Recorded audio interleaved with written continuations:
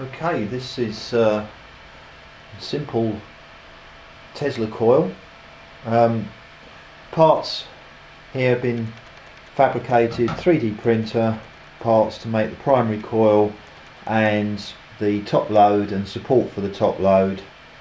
It's a single transistor Slayer type circuit, very simple, and a switch mode power supply here, cheap 24 volt 5 amp switch mode power supply.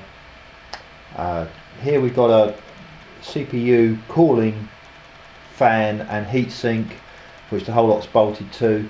The only extra semiconductor that I've added in the bottom here is a 12 volt regulator just to power the fan, so it's stepping down the 24 volts, which I've actually cranked up to 27 volts, down to 12 volts to power the fan, and that's it. The only disadvantage with the fan is it's a bit noisy, and it takes away from the sound of the plasma. As you can see, it's quite lively. So on its own it could produce up to about a 1 inch plasma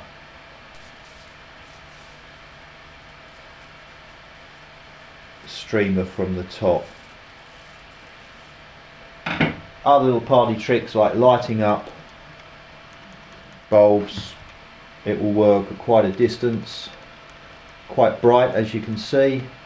This is drawing around about 3 amps, not including the 400 milliamps for the fan.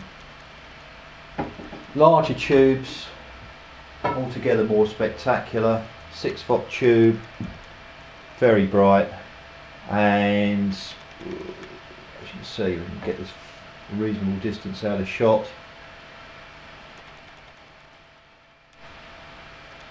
Also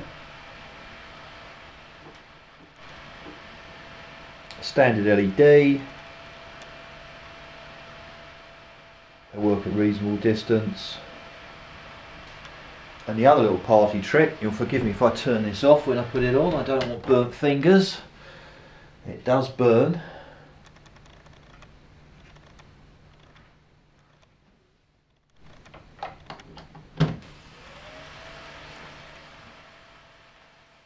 And away she goes, and I might zoom in a bit on that.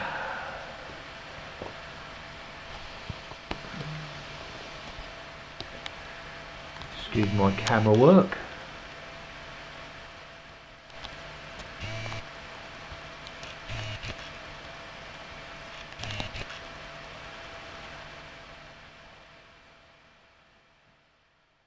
As you can see,